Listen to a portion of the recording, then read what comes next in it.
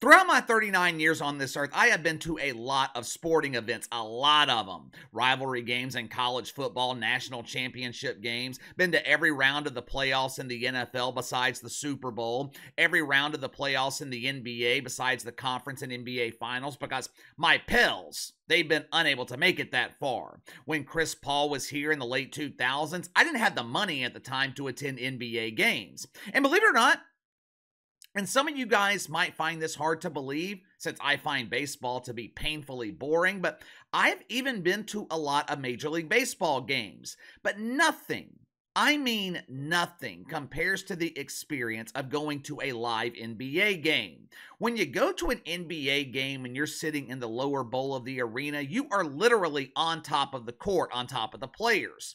One of the unique things about NBA games that you don't get in any other sports league, it's the fan interaction with the players. Even 10, 15, 20 rows up, you were still close enough to interact with the players. If you're sitting courtside, you could steal the ball and launch your own version of the WNBA specialty, an air ball. Afterwards, you'll get to experience another WNBA specialty, a jail cell.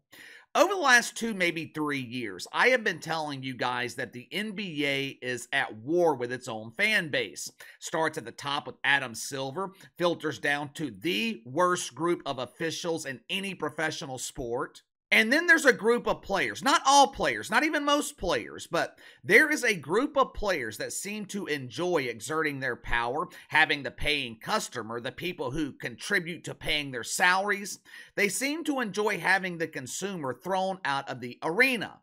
There's only 2 industries in this country that I know of where the consumer is punished for using the product they're paying for: insurance and NBA games. There are so many major problems right now in the NBA. Alice Silver is the worst commissioner in sports. The officiating is pathetic, but right behind those 2 problems is the fact that NBA players have all the power.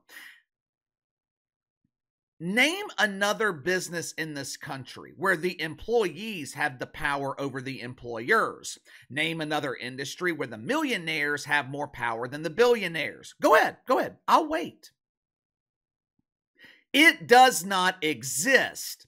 If Zion Williamson walked into David Griffin's office today and said, "I want out of New Orleans. The temptation to eat is far too strong here."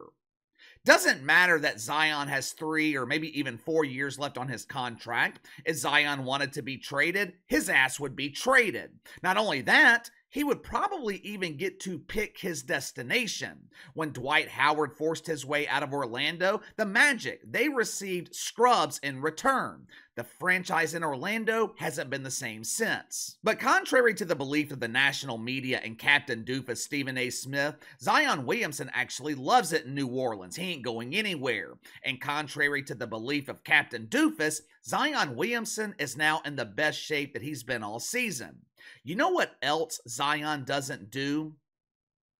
He doesn't get paying customers thrown out of the arena. He doesn't whine and complain to NBA officials like a little bitch. "These fans are meanies! Get Alice Silver on the phone! I want this toxic masculinity removed from my arena!" Last night, Luka Doncic, he became the latest superstar player to go to war with the NBA fan base.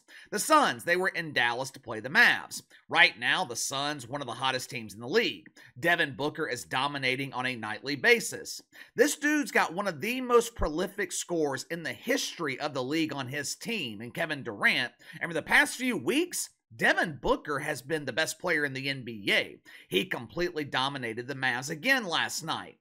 During the 3rd quarter, Suns were up by 3 touchdowns. Dallas was moving the ball up the court in transition. In a surprising turn of events, Luka Doncic, he was not involved in the play. When I initially saw this clip, I thought the Mavs were on defense. I'm used to seeing Luka Doncic watch his team play 5-on-4 on the defensive side of the ball. On this possession, though, Luka, he wasn't involved because he was too busy pointing out a paying customer, bully, to NBA officials in the stands. Watch for yourself.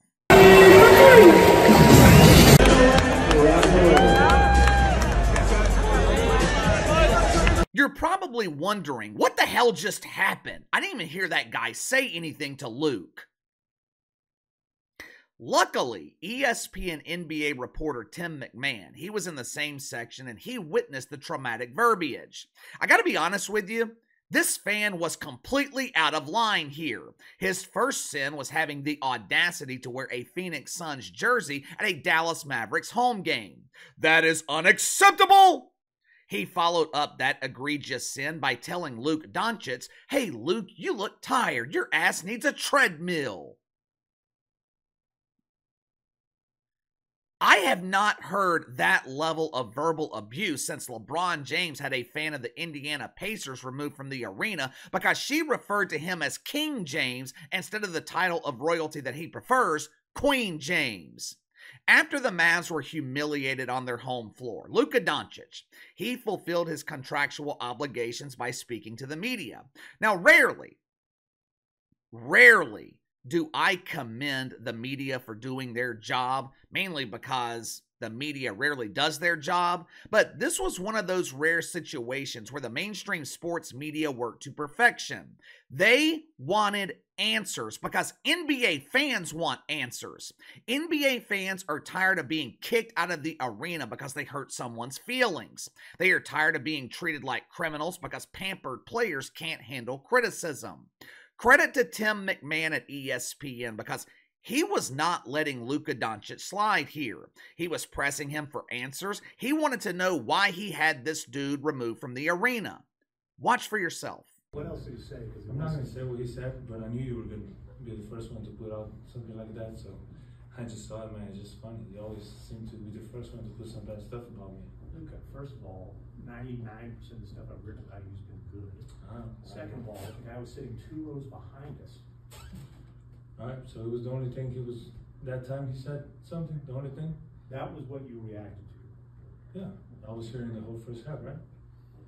Oh, you didn't hear it? Well, no, he was definitely hollering all game. No, You reacted but to you put out something that was just the only thing. Well, what was the final straw? What was the final issue? What was the thing that It's not the issue, I'm just saying you seems to be the first one to always put something bad about me. Luka, I think I several didn't ask for the instances fan to be we- ejected. It's fine, it's all over. Why would you ask for the fan to be ejected? Because he was cursing me the whole first half too. Why don't you ask for him to be ejected in the first half then? Because I never would eject a fan. They pay for tickets, but I had enough, you know. Busted! For the first time, a superstar player in the NBA has been busted.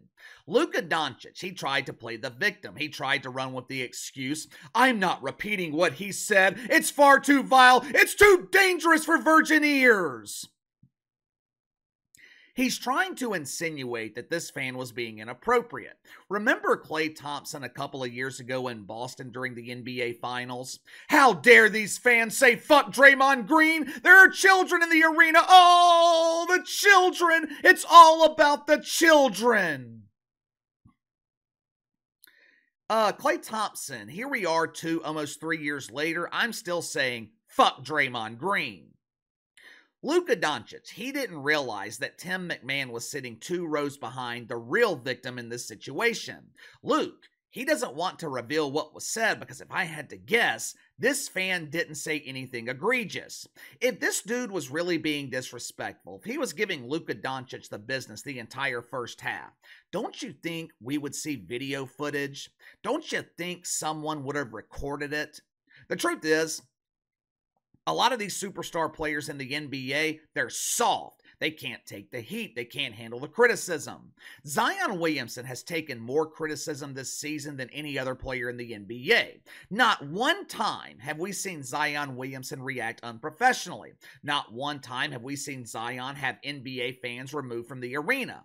He didn't lash out at Charles Barkley, didn't lash out at Shaq, didn't defend himself against the baseless allegations that Captain Doofus Stephen A. Smith was making, that Zion Williamson is the favorite consumer of high-end chefs in New Orleans.